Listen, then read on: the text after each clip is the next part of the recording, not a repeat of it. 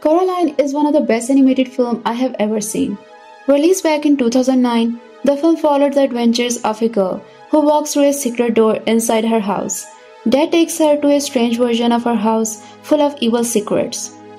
Coraline was a big success back in 2009. The film ended up crossing 124 million. Recently, Neil Gaiman, the original creator of Coraline, when asked about Coraline 2, said, "I'm not going to do Coraline 2 unless I would come up with an amazing story as good as Coraline or better than the first film. But still, I have not come up with anything. If I ever move towards with a sequel, I want it to be on the same level of Toy Story 2 and The Godfather 2.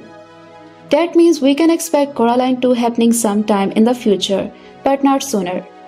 Because the writer has revealed that they don't have any story as of yet for Coraline 2. So here comes the question whether Coraline 2 is happening or not. Neil Gaiman is currently busy with the film and series adaptations of his work, like the recent The Sandman series that came on Netflix is also based on Neil Gaiman's work.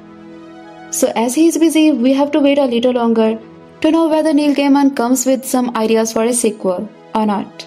Coraline was directed by Henry Selick, who is now working on Wendell and Wild, another horror and creepy animated film, featuring the tale of two demon brothers and their journey outside of their world to the land of the living. While Wendell and Wild is coming to Netflix, there are no signs of Coraline 2. But if Coraline 2 does happen sometime in the future, we want it to be a story continuation of the first film. The first film ended with Coraline tossing the key into the well and sealing it. But the key can be found again. Even Coraline herself can enter the other side once again, maybe this time for a specific purpose.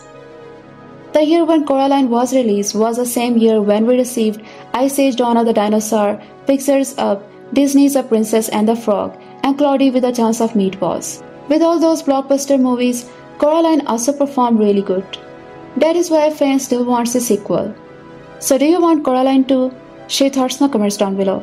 And if you want to stay up to date on upcoming animated and live action movie news, then don't forget to hit the like and subscribe button.